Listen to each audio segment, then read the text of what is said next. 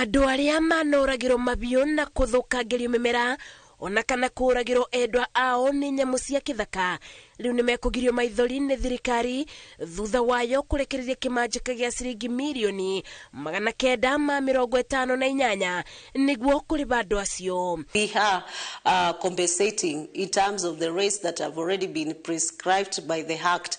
So this year we've already kickstarted that, and we're very grateful to our President and the Deputy for giving us actually 958 million as the first bunch of compensation to our very own people. Minister wa Ugendi Penina Malonza ni worekereirio boro ya kiuga ni kinya inene ritacukitwo ni thirikari kuona masira maya mambirie kwiyumba okuma mwaka wa 2014. Even though we've not paid all of it, we already have a budget of 1.1 billion that we are also planning to pay this year.